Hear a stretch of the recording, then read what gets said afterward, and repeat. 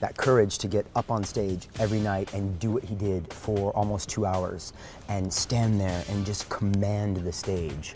So certainly he was courageous in that way, and he was also a real maverick in his field. He did things before anyone else ever did them. It takes a lot of courage to tell yourself that you want to be the best in the world.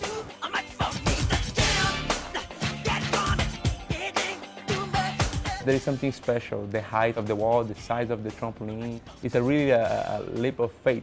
But because we are so well trained, we adapt to the technique and the costume, and we are able to perform 100%. The first time that I had to jump, I remember that I was doubting myself. But with concentration on the technique and the trust of the other teammates that encourage you to do it, eventually I was able to do the jumps.